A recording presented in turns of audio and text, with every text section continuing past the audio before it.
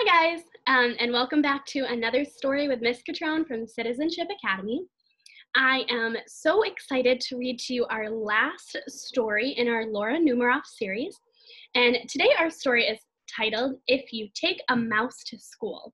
Now I know that we're not in school together now, but maybe we can read this story together, listen to it together, and remember all of the things that we loved to do together and look forward to them for when we get back. So I'm really excited because we finished our whole series, or we will after this one, and I'm going to put all of these books in our classroom library so we can read them together. So let's get started and find out what happens if you take a mouse to school.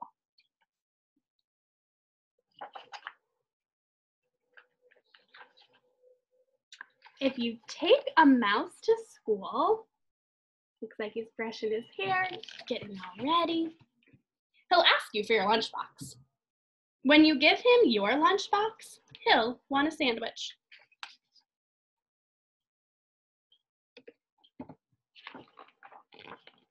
And a snack for later. And then he'll need a notebook and some pencils. He'll probably want to share your backpack too. You guys can comment in the Google Classroom and tell me what is your favorite thing to have for lunch or a snack. I know that some of our friends love sun butter and jelly. Some of you guys love chicken patties and different things. So you can tell me what your favorite is. When you get to school, he'll put his things in your locker and take a look around. Do you guys think this classroom looks the same, similar, or different from our classrooms at school?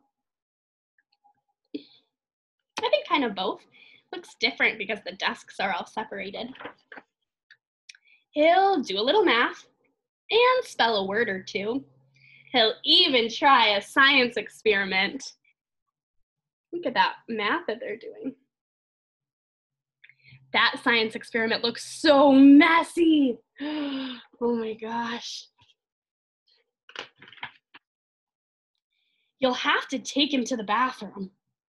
Once he's nice and clean,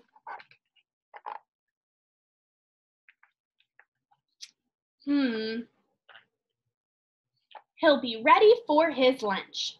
On the way to the lunchroom, he'll see some building blocks. He'll build a little mouse house.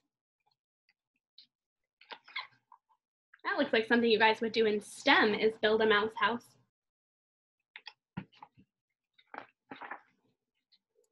And make some furniture out of clay. Then he'll need some books for his bookshelf. He'll start by writing one of his own, so he'll need a lot of paper.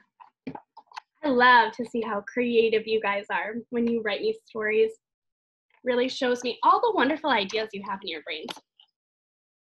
He'll probably use up all of your pencils, and then he'll want to read his book to you.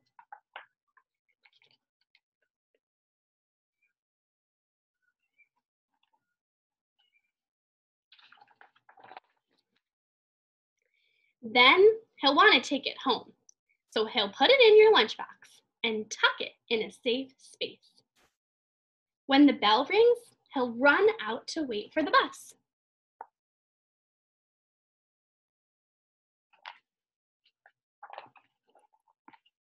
While he's waiting, he'll play a quick game of soccer. And then he'll ask you to shoot a few baskets. Ooh, I like that they're playing different sports here. You guys can also comment and tell me what your favorite sport to play is. I like to shoot hoops. I think that's a fun sport when you play basketball. And he'll do a little skateboarding. Check him out. He looks like he's flying.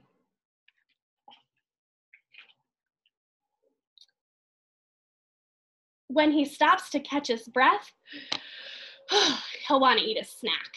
So he'll ask you for your, can you guess? Lunchbox, you're right. And chances are, what's going to happen if you give him your lunchbox? If he asks you for your lunchbox, you'll have to take him. Where does he want to go? back to school.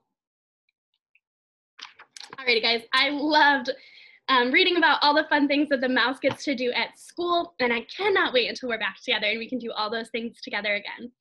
For today, I hope you have a wonderful day. It's beautiful where I am, so I hope that you get outside and play a little bit. And don't forget to comment and tell me some of your favorite sports to play, some of your favorite snacks to eat.